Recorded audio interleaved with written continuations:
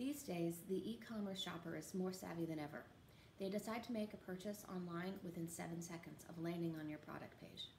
My name is Heather Roberts, and I am the co-founder and COO of RSG Sales. We help brands and suppliers grow their e-commerce sales channel through e-commerce account management and e-commerce account training.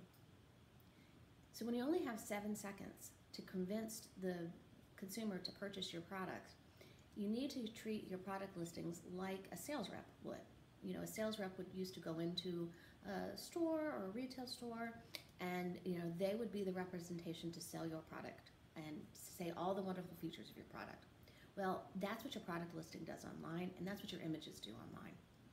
So you need to make sure, first of all, that they're not blurry, that they are of the proper size for the given retailer that you're working with.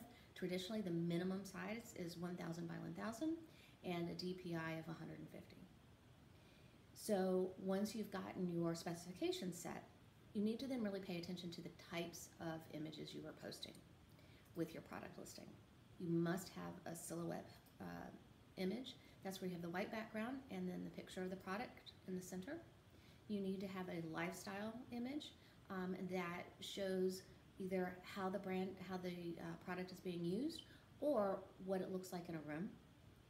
You need to have a close-up image, especially if your product has specific detailing or special features. You want to have a close-up image of each one of those features. You also want to have a graphic dimensional drawing. It doesn't have to be like a sketch drawing, but it does need to show the dimensions of the various parts of your product. For instance, if it's a handbag, showing the from the top to the bottom of the strap, how long is that strap? If it's a pillow from corner to corner, showing how big that pillow is. In addition to those images, you want to try and have a video as well. Again, the video tends to either show how to work the product or to highlight special features and what sets it apart from your competitors.